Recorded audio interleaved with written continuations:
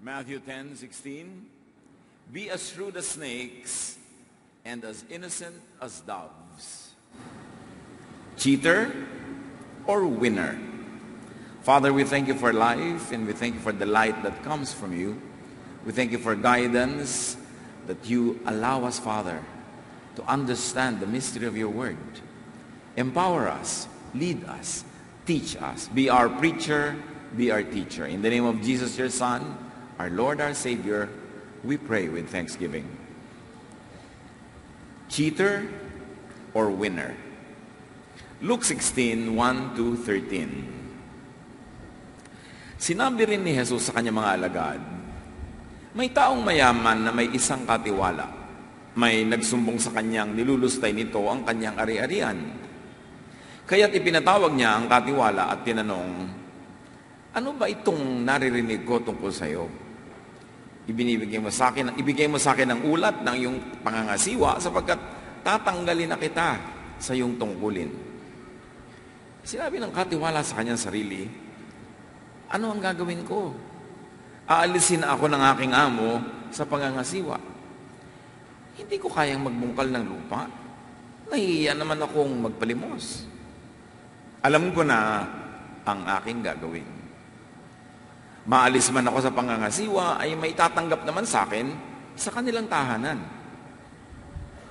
Kaya't isa-isa niyang tinawag ang mga may utang sa kanyang amo.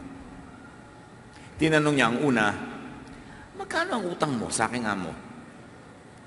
Sumagot ito, 100 tapayang langis. Kaya sabi ng katiwala, heto ang kasulatan na yung pagkakautang. Dali, maupo ka't palitan mo, gawin mong 50. At tinanong naman niya ang isa pa, ikaw, gaano ang utang mo?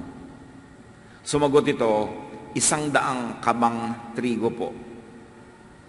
Heto ang kasulatan ng iyong pagkakautang. Sabi niya, isulat mo, 80. Pinuri ng amo ang madayang katiwala dahil sa kutusuhang ipinamalas nito. Sapagkat ang mga makasanlibutan ay mas tuso kaysa sa mga makadiyos sa paggamit ng mga bagay sa mundong ito. At nagpatuloy si Jesus sa pagsasalita, kaya't sinasabi ko sa inyo, gamitin ninyo ang kayamanan ng mundong ito sa paggawa ng mabuti sa inyong mga kapwa. Upang kayo, kung maubos na yun, tanggapin naman kayo sa tahanang walang hanggan. Ang mapagkakatiwalaan sa maliit na bagay ay mapagkakatiwalaan din sa malaking bagay. Ang mandaraya sa maliit na bagay ay mandaraya rin sa malaking bagay. Kaya kung hindi kayo mapagkakatiwalaan sa mga kayamanan ng mundong ito, sino ang magtitiwala sa inyo ng tunay na kayamanan? At kung hindi kayo mapagkakatiwalaan sa kayamanan ng iba, sino ang magbibigay sa inyo ng talagang para sa inyo? Walang aliping maaaring maglingkod sa dalawang Panginoon, sapagkat kamumuhian niya ang isa at iibigin ang ikalawa. Paglilingkuran ng tapat ang isa at hahamakin ang ikalawa. Hindi kayo maaaring maglingkod sa Diyos at sa kayamanan. At naway paliwanag ng Espiritu ng Diyos sa atin ang tunay na aral ng nakakalitong kwentong ito. Isa-isahin natin at hanapin natin ang ginintuang butil ng mga aral dito. Luke 16, 1-2. Jesus said to his disciples, a rich man once had a manager to take care of his business, but he was told that his manager was wasting money.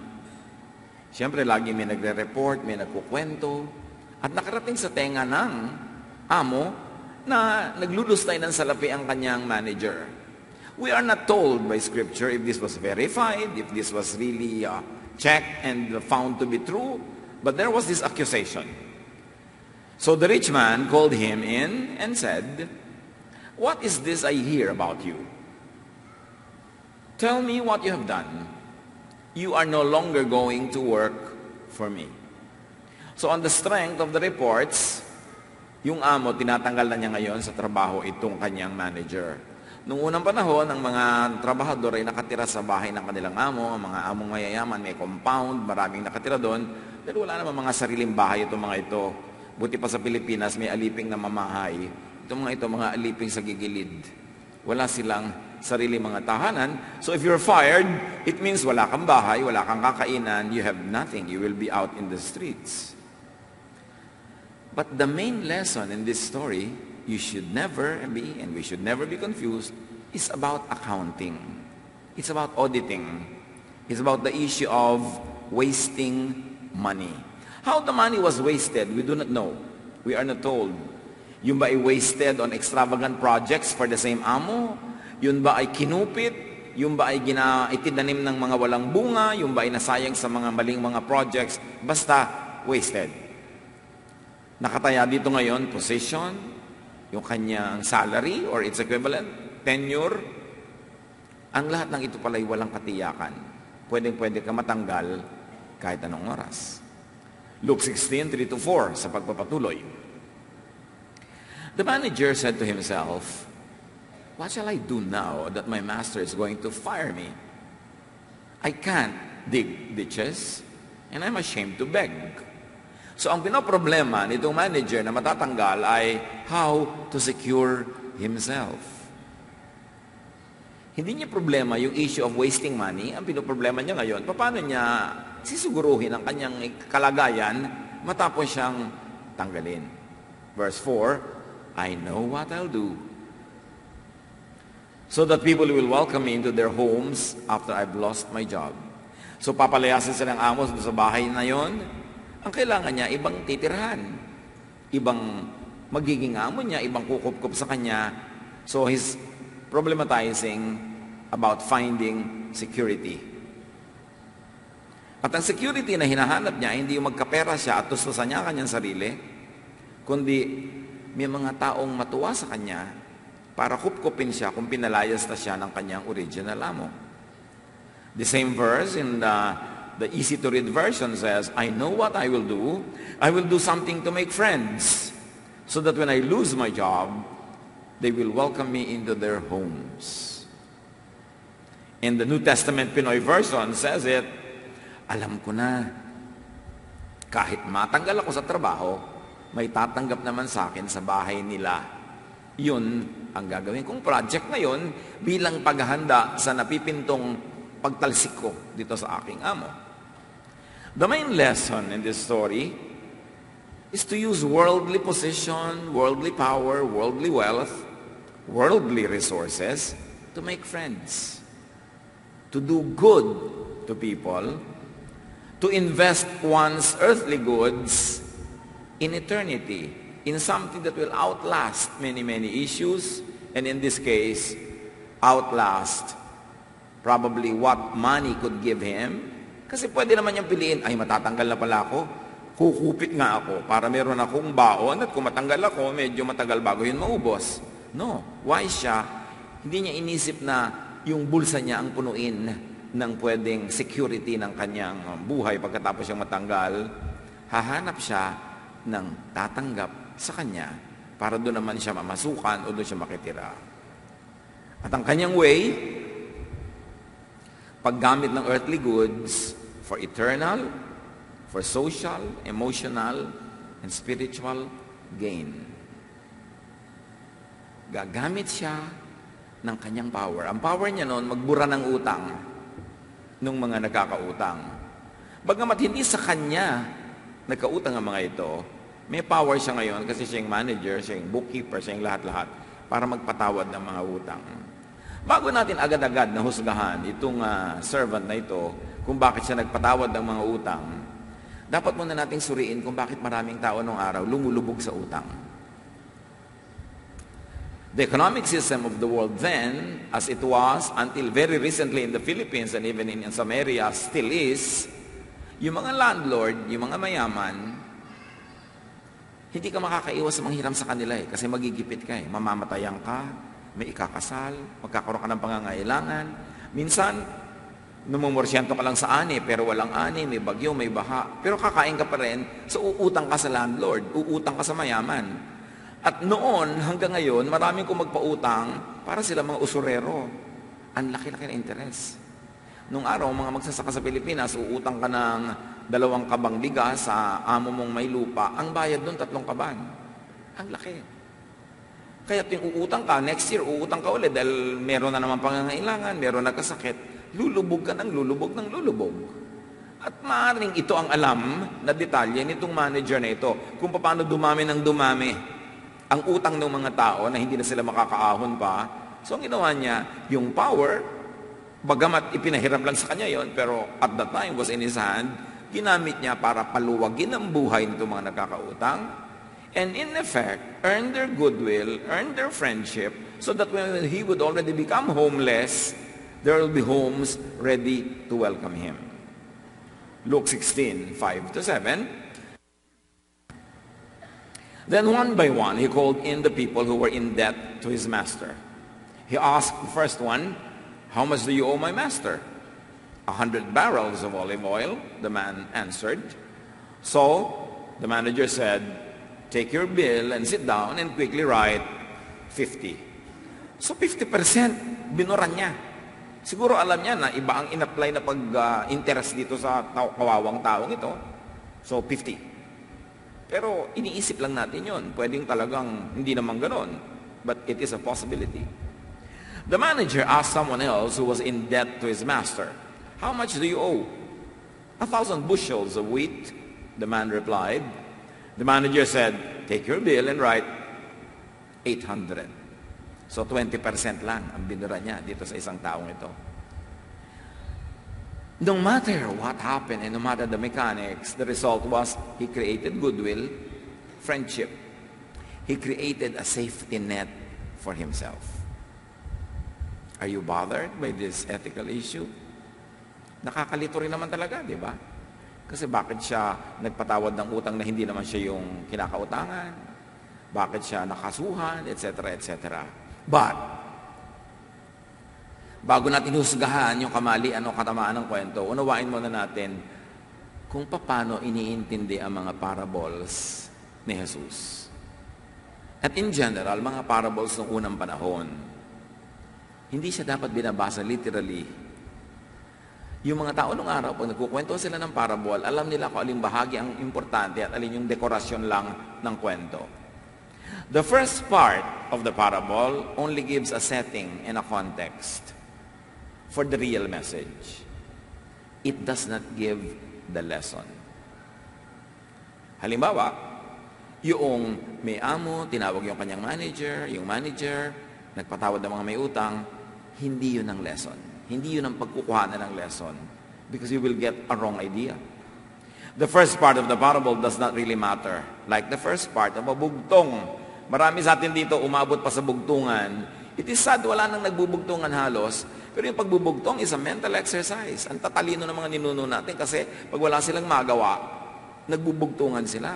Nag-iisip, mga riddles. Kailangan gamitan mo ng utak para mamalutas. Kung hindi man, nagbabalagtasan sila, nagtutulaan sila impromptu na may sukat at mayroong rhyme. Ha? Ang kagaling nila nun, may mga mental exercises. Now, let's go to one bugtong. Isda ko sa Maribeles, nasa loob ang kaliskes. Sagot? Choir yata, alam niyo yung mga bugtong ano. Ano ba mga edad nyo? Hindi, talaga lang pala-aral kayo. Isda ko sa Maribeles, nasa loob ang kaliskes. Ang sagot, sili. Bakit sili? Yung mga buto ng sili, nasa loob para mga kaliskis ng isda. Okay?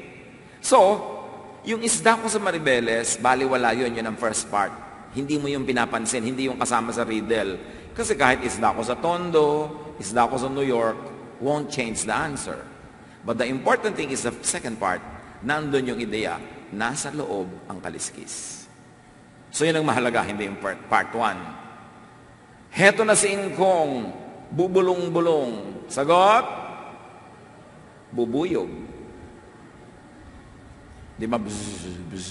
Bubulong-bulong. Ngayon, kahit na ito na si Tita, ito na si Lola, ito na si Madonna, walang kinalaman yung sa bugtong. Ang mahalaga yung bubulong-bulong. Kaya lang, alang mo magbubugtong ka, sabi mo sa pinsan mo, may bugtong ako sa'yo. Ano yun? Bubulong-bulong. kulang naman, lagyan mo dekorasyon. Kaya, heto na si Ingkong, bubulong-bulong. Pag ang pinakinggan mo, yung Ingkong, hindi mo masob. Kasi yung mali ang tinitingnan mo, yung Ingkong. Doon sa bubulong-bulong ka tumingin. Ganon din ang pagbasa ng parable. Heto na si Kaka, bubuka-buka ka. Anong sagot? Gunting, hindi balerina. Ano ba naman kayo? Gunting. Pero walang kwenta yung heto na si Kaka, kasi pwede yung heto na si Vilma, heto na si Nora, heto na si Amalia. Hindi pa rin masosolve yun. Kailangan yung bubuka-buka ka. Nandun ang idea. The first part of the parable, like in the bugtong, should not be seriously factored in the extraction of the lesson or the teaching. Kaya mga nalilito dito sa pinag-aralan natin parable, minomoralize nila yung manager, yung tinanggal, yung nagpapayad ng utang. Hindi yun ang kwento, yun ang first part. Ang mahalagang aral sa parable ay nasa second part. At heto yung second part, beginning with verse 8, Luke 16. The master praised his dishonest manager for looking out for himself so well.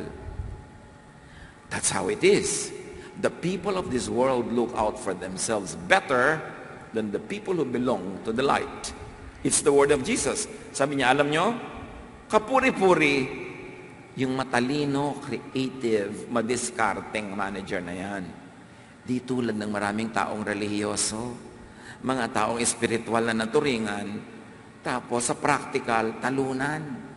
Laging walang diskarte, walang production, laging api, laging kawawa. Sabi, dyan magaling yung mga hindi relihiyosong tao. Ang galing nila sa mga practical na bagay. And Jesus was just one breath short of saying, sila ang tulatan nyo. Hindi ko mo kayo relihiyoso o maka-Diyos, italunan na kayo, lagi kayong lugi, lagi kayong torpe, patay-patay. Sabi ko, dapat madiskarte ka. The master knew what worked. Goodwill. Safety nets. In other words, don't waste resources on selfish indulgences. Invest in relationships. Relationships with people and with God. Kumisan, meron kang isang tinulungan ng matagal na, hindi naman masyadong malaking bagay sa yung itinulong mo, pero malaking bagay pala sa kanya. Tapos pagdating ng panahon, siya na ngayon ang tumatanaw sa iyo, tulong na ng tulong na ang naibigay na sa iyo, times 10, times 20 na nang naibigay mo sa kanya noon. Kasi nakapag-create ka ng goodwill. Kung yung pera na hawak mo, ibinigay mo sa isang estudyante na ibayad niya ng isang SEM, kahit isang SEM lang, na idugtong, nagkadugtong-dugtong, natapos siya, at marunong siyang tumanaw sa iyo, higit-higit pa doon, ngayon ang ibabalik niya sa iyo.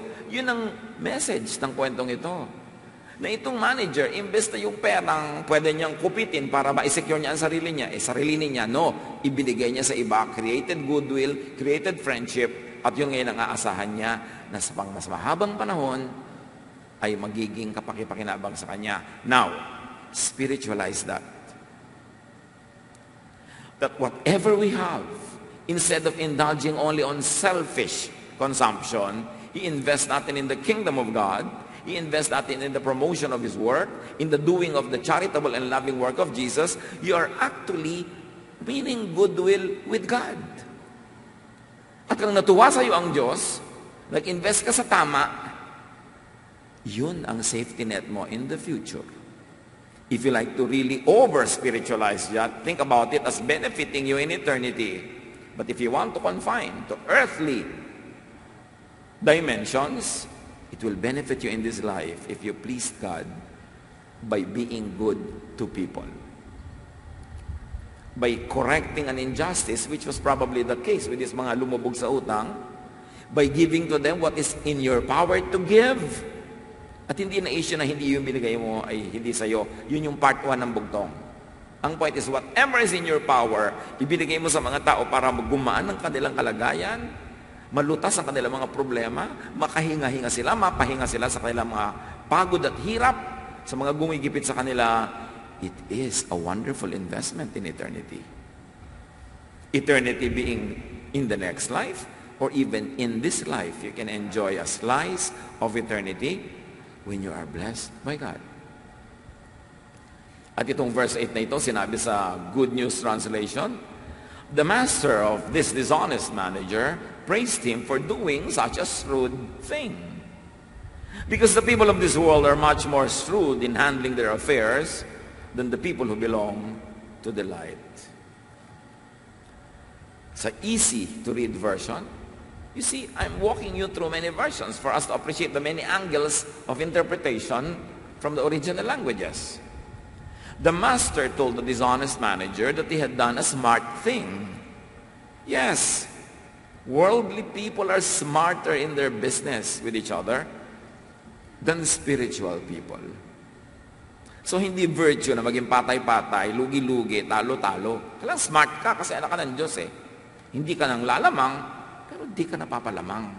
Kailangan maayos, active ka. Luke 16:8, sa Filipino version, Pinoy version, pinuri ng amo ang ginawa ng madayang manager kasi madiskarte siya. Ang mga anak ng mundong ito ay mas madiskarte sa pakikitungo sa kapwa nila kaysa sa mga anak ng liwanag.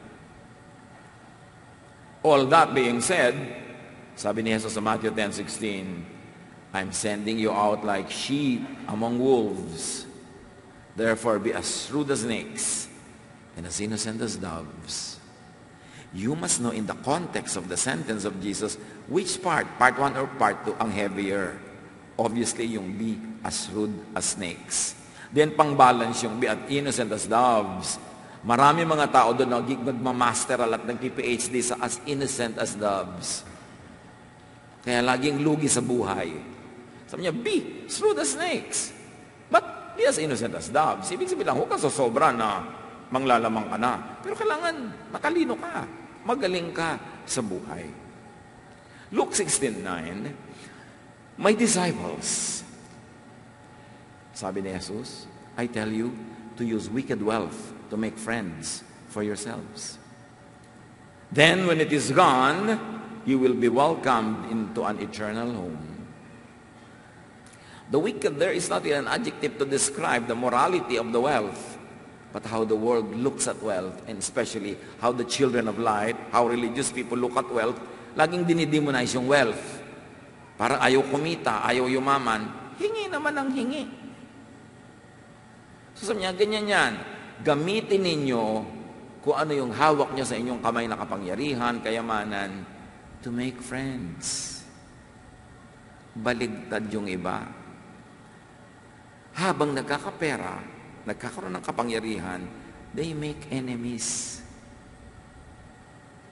Pag tuloy bumagsak sila, tawang-tawa yung mga tao. Hindi sila tinutulungan. Pagka meron kang resource, time, treasure, talent, use it to make friends. Nagturo ni Jesus. And, of course, indirectly, through God, directly to people. Bakit sabi ni Jesus, whatever you do to the least of these, you do to me. So when you make friends with people, you make friends with God. When you help people, God considers it as helping Him, although He doesn't need help. Therefore, siya ang nagbabayad nung parang nagiging utang na loob. And God is no man's debtor. Hindi siya pumapayag na may utang siya, nagbabayad siya agad. So pag nagpautang ka sa iba, tumulong ka sa iba, nagbigay ka sa iba, inaari ng Diyos sa kanya ginawa, siya agad ang magbabayad.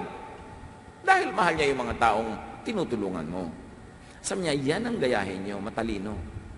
Meron siyang konting kapangyarihan. Bago nawala yun, bago naubos yun, in-invest niya in developing friendships and relationships with people, and indirectly, which is really the true lesson, a relationship with God. The method here of how he did it is not the main issue. That's part 1 of the story. But the shrewdness, the wisdom to not rely on earthly goods for future security. In fact, to use earthly goods for future security, that is the lesson of the story. What do you do with your earthly goods? What do you do with your time, your talent, your treasure? Pag nagka-treasure ka ba, naghahanap ka agad ng matutulungan, mapapaluwag ang loob, mapapagaan na ng dalahin, o bibili ka agad ng mga branded items para siya inggitin. Pagkakakain ka ba, meron kang pambili, naiisip mo agad na, makabili ng extra, maibigay sa waiter na to, iuwi niya sa asawa niya. O magpapabalot ako ng extra, paglabas ko doon, may mga pulupulube, maiabot ko. O, pipicturean mo agad ang pipicturean kung gano'n kamahal yung pagkain mo, ilalagay mo agad sa Facebook. At sinabi mo sa mga kaibigan mo ng high school, Kitam, Diba? Ang yaman-yaman ko na ngayon. So, what do you do? Pag nagdi-display ka ng mga ganyan sa mga social media, is it to inspire people to do hard work so that they too can afford these things? Or is it to just display wealth? What do you do with the earthly resources? Binabantayan pala ni Jesus. At pag matalino kang gumamit ng resources, na ang ending, you made friends, you help people, it is a good investment in your eternity. And even in your here and now. Luke 16:9, the same verse in the easy-to-read version. I tell you, use the worldly things you have now to make friends for later. Then when those things are gone, you will be welcomed into the home that lasts forever. The home of God, the presence of God, eternal life. Meron palang value sa eternity, lahat yung ginagawa natin in this life. In the New Pinoy version, sinabi ko sa inyo, gamitin nyo ang pera ng mundong ito para magkaroon kayo ng mga kaibigan. Para pag naubos na yun, tatanggapin kayo sa tirahang walang hanggan. Sino ang tatanggap sa'yo? Yung mga tinulungan mo, yung naging kaibigan mo. At kung di man sila, ang Diyos ang tatanggap sa'yo.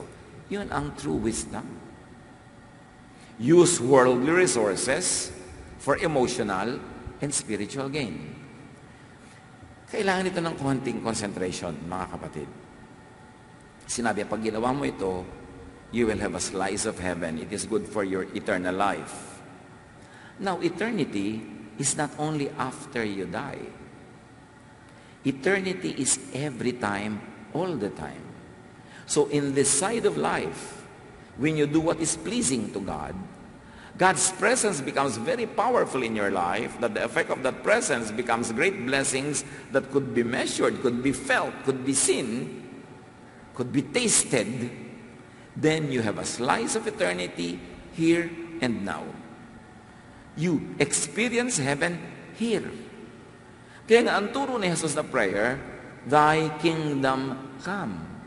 Hindi sinabing, bring me, Father, to your kingdom, kasi mamamatay ka na nun.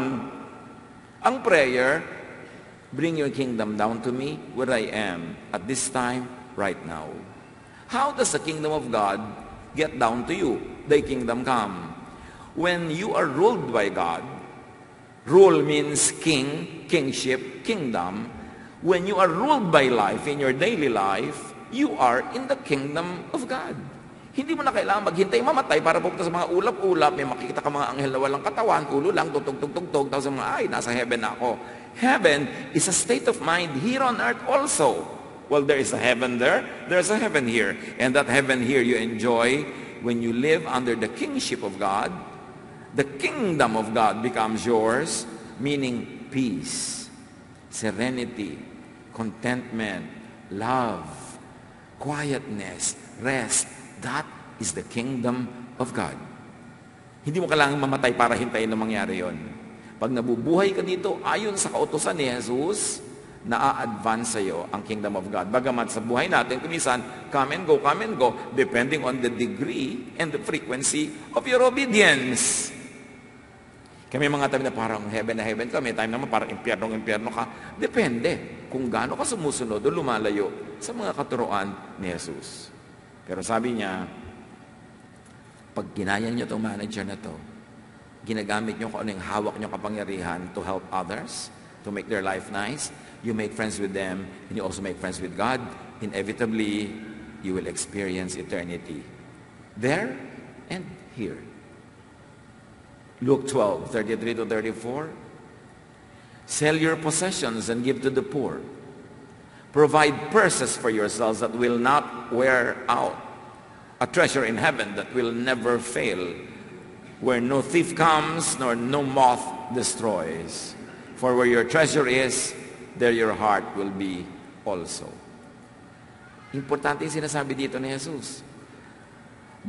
Sabi, dapat magkaroon kayo ng pitaka, ng wallet na hindi na uubos ang laman, hindi na nanakaw, hindi na dudukutan, at hindi na de-devalue, hindi na de-demonetize yung laman.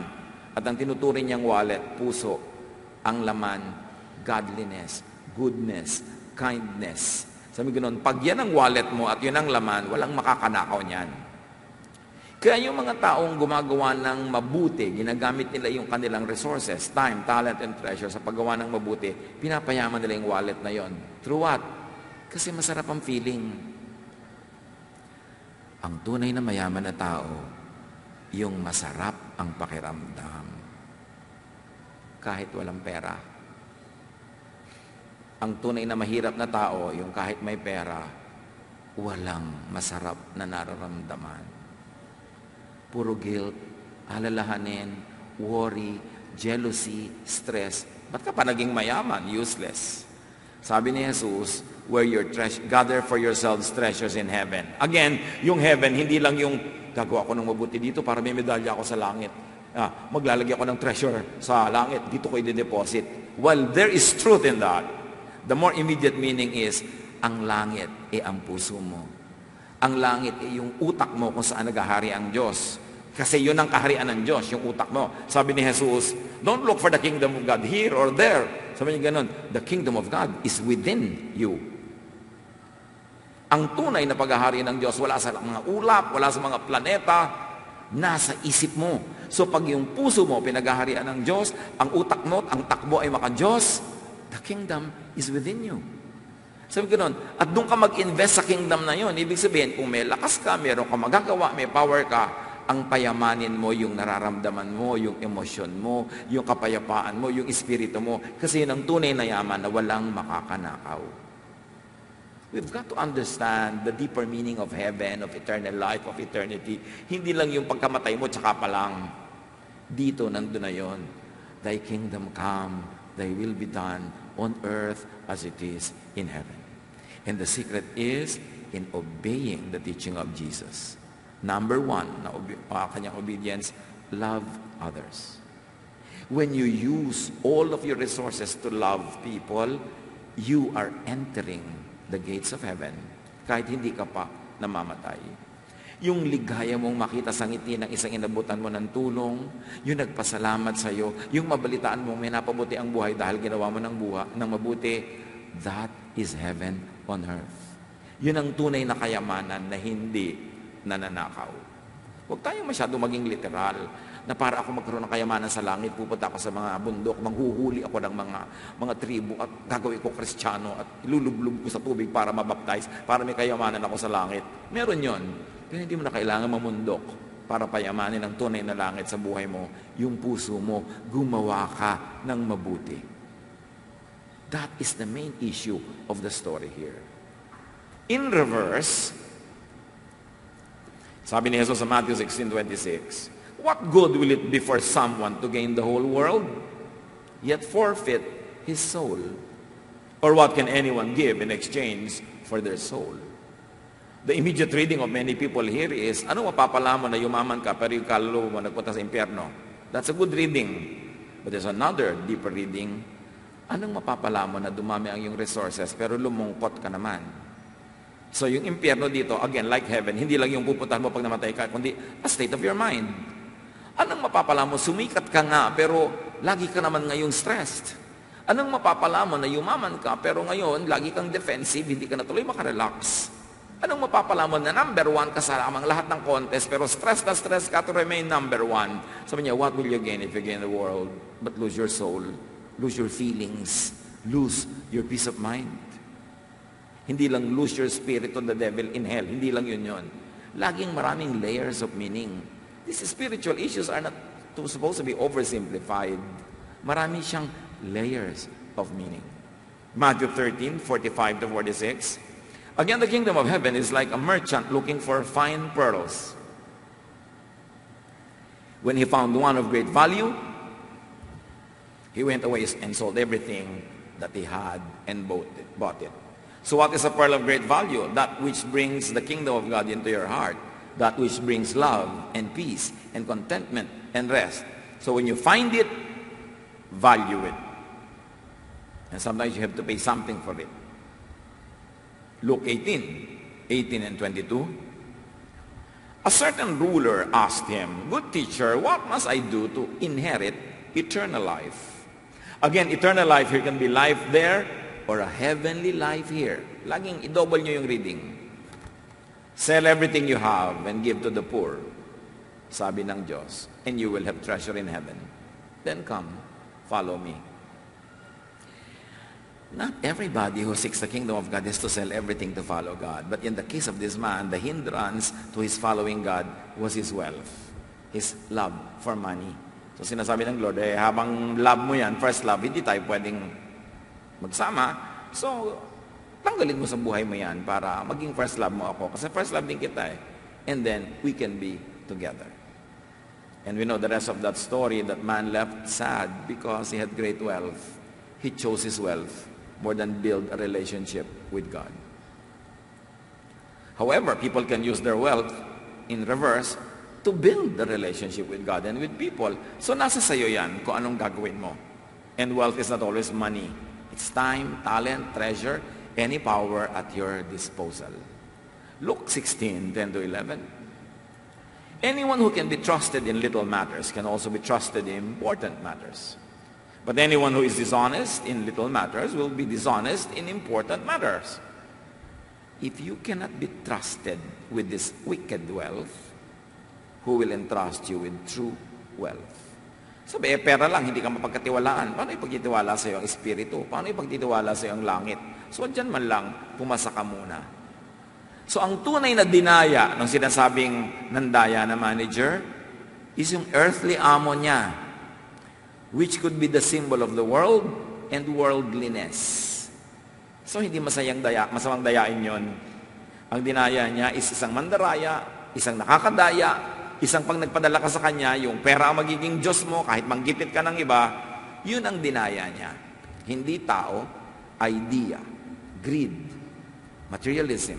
Yun ang binetray nitong manggagawa na pinuri ni Jesus. Luke 16:11, kung hindi kayo mapagkakatiwalaan sa kayamanan ng mundong ito, sino ang magtitiwala sa inyo ng tunay na kayamanan, ang kaharian ng Diyos? Luke 16:12, and if you cannot be trusted with what belongs to someone else, who will give you something that will be your own? Yung parable of the talents, isa binigyan ng malaking puhunan, isa medium, isa small. Yung binigyan ng medium, medium din ang tinubo. Yung big, big din ang tinubo. Yung binigyan ng small, wala siyang ginawa. Binaon lang niya yung puhunan niya sa lupa. Hindi niya pinarami. Nagalit sa kanya yung master. Lahat kasi na binibigay sa atin, dapat pinaparami natin Matthew 25:26-27. His master replied, "You wicked, lazy servant. You should have put my money on deposit with the bankers so that when I returned, I would have received it back with interest." Ayaw ng Diyos na yung ibinigay niya sa iyo, isasoli mo lang ng walang kinita, walang binunga, at wala malang interest, zero. Mapapagalitan ka. At yung konting ibinigay sa iyo, babawiin pa at ibibigay yon doon sa marami na dahil siya ang nagpaparami. Kilalanin niyo ang Diyos sa mga ipinapakilala ni Jesus. Hindi siya tolerant sa mga tamad, mga palaasa. Binigyan mo ng talent, ayaw gamitin yung talent, ayaw i-develop, babawiin yan. Ibibigay dun sa mayaman na, yayaman pa. Kasi ang gusto ng Diyos, laging nagmumultiply tayo. And you've got to invest all your talents in the heavenly bank, which is the work of Jesus. It doesn't have to be straight religious work. Maraming work si Jesus, magpakain ng mga mahihirap, mag-aruga ng mga kawawa, mag-alaga ng mga may sakit. It doesn't have to be in the name of any religion. Kasi beyond religion, yung mga gawa ni Jesus, Jesus is above religious identity. Luke 16:13, you cannot be the slave of two masters. You will like one more than the other, or be more loyal to one more than the other. You cannot serve God and money. Dapat you use your money to serve God. You don't sacrifice God for the sake of money. So, mukhang pinuri ba yung madaya? Mukhang panalo yung masama? Mukha bang crime pays? Of course not. That is not the lesson. The lesson is Colossians 3:2. Set your minds on things above, not on earthly things. Value human relationships more than money. And if you can use money to enhance human relationships, the better for everyone. The shrewd manager did this. Jesus made him an example for all of us. Matthew 6:19-20. Do not store up for yourselves treasures on earth, where moth and vermin destroy and where thieves break in and steal. But store up for yourselves treasures in heaven, where moths and vermin do not destroy and where thieves do not break in and steal. At ano yon? Heaven ba yon? Yung puso mo. Ang ilagay mo sa puso mo yung hindi nananakaw. Kaligayahan, kapayapaan, katahimikan. Yun ang kingdom of God mo dito habang wala ka pa dun. What the shrewd manager cheated was the world. Materialism. Attachment to the world. The shrewd manager betrayed the system. A corrupted system which should really, no one should be loyal to. Worldly resources are best spent or invested in what really matter. Goodwill and relationships, securing the future, and yes, even eternity future. Meron talagang heaven doon. Meron talagang kabila. So dapat, nag-i-invest ka talaga doon. The best savings and security is not money, which will run out. If so, the manager should have saved money instead of just write off mga utang. The best savings, the best security is not possession. It could be lost. But investment in good deeds. Investments in goodwill. Yung mga may utang sa parable, mga poor, mga gipit, mga kapos, mga mahina, mga oppressed, mga kawawa, they are the Jesus people. The people Jesus specially loves and cares for. Do the work of Jesus. Kayo mga kapatid, baka may mga may utang sa inyo na talaga namang hindi na mababayaran, burahin nyo na. Kung may konting ibabayad, so sabihin mo, o sige, 50 na lang ang utang mo, yung 50 wag na. O ikaw, 80 bayaran mo, may kaya ka naman, tanggalin na natin yung 20, iba-iba. Matuto tayong gayahin itong ginawa nito na magpatawad tayo ng mga utang. At kaya natin yan, lalo kung sa atin talaga may utang. O kaya meron kang galit, may ginawa siya sa'yo, utang yun eh. Patawarin mo na sa buong buhay. Aawayin mo siya, o magagalit ka, o magtatampo ka, yung heaven mo, punong-puno ng bitterness, yung puso mo, punong-puno ng mga inis, galit, hindi heaven yon, hell yon. You've got to always create heaven in your heart. And it's only by doing the work of Jesus that that can happen. Secure yourself through and by investing in the wellness of your soul, your spirit. Yung mga tao, bigla-bigla na lang kumisang namamatay, naninigas, inaatake, kasi marami silang na-deposit sa puso nila ng mga negative things. Inis, galit, stress, poisonous yan. Hindi mo kailangan ikaw lagi ang maglagay, pero nilalagyan niya ng mundo, pag pinayagan mo, mapupuno. Ikaw ang magbabayad, because whatever you plant, you harvest. Ituring niyo ang inyong isip, ang inyong puso na kaharian ng Diyos. Huwag kayong magpapasok ng mga panggulo, pampahira, pamparumi, kasi kayo rin ang magdadala. Because the kingdom of God is within you. Father, thank you. Thank you that we can be aware, that we can invest in what matters, in eternity over there, and in the goodness, wellness of our hearts, our emotions, our feelings here. Teach us to choose you over material things, to choose goodwill with people over money, to choose things that have eternal value more than things that will only last for a moment. Pag-isipan natin, pagbulay-bulayan sumandali, at hanapin sa Panginoon ang personal application ng napakagandang kwentong ito. Father, as your people stay still and silent before you, please finish this message and make it personal to each one. Be with the Lord in silent reflection.